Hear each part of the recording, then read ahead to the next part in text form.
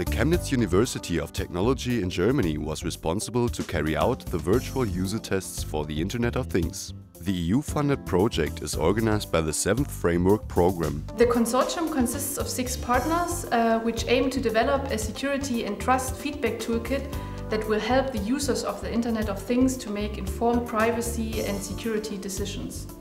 In our movie, we will find out together with our test person Philip how such a test in a virtual reality works.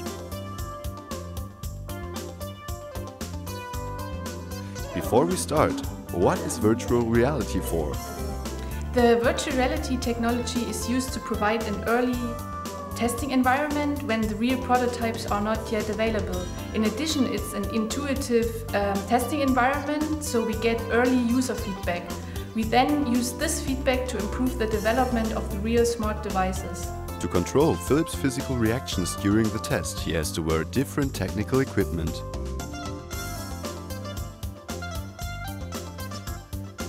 Philip is ready now, so we can begin. The test took place in a 5-sided cave, where the walls are illuminated with the help of several digital projectors. The pictures which are displayed in the cave are 3-dimensional. That is the reason why Philip has to wear special 3D glasses. To walk through the virtual world, Philip is using a Wii balance board. In the test setup, our test person has to solve several tasks with the help of a smartphone or tablet computer. In a meeting room, he has to print out a sheet of paper. He selects the document on his smartphone and sends the printing task to the printer.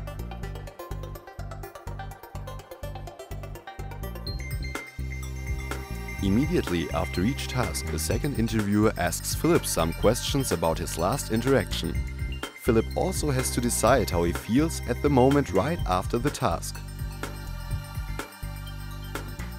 During all the time in the cave, Philip's pulse and heart rate are recorded.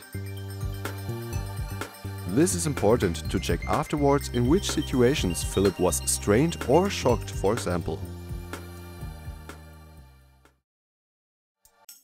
Our test person has finished now. Good job!